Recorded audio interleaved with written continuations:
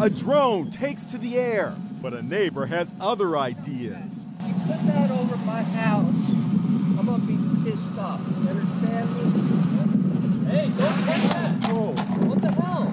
Watch as he swats the $1,300 drone right out of the air with his t-shirt. Broken pieces go flying. How do you think that's legal? It's completely legal about it. It was kind of like one of those things like, did that just really happen? Mike Luzansky from Lucky 7 Drones says they were trying to demonstrate the drone's maneuverability on a street in Huntington Beach, California, when the neighbor struck.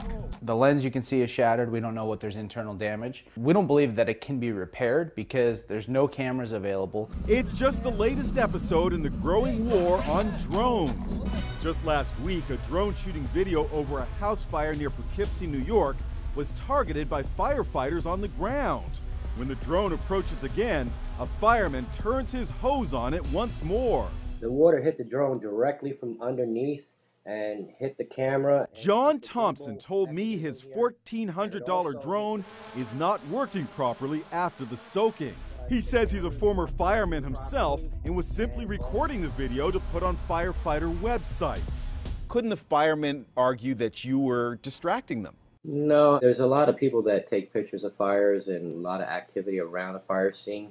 You know, that shouldn't disturb anybody that's fighting a fire. It's happening more and more. This was the unbelievable scene when a woman in Connecticut objected to a guy flying his drone over the beach last year. And you should be taking pictures of people on the beach!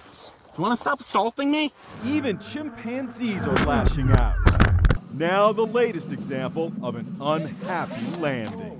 What the hell? What the hell?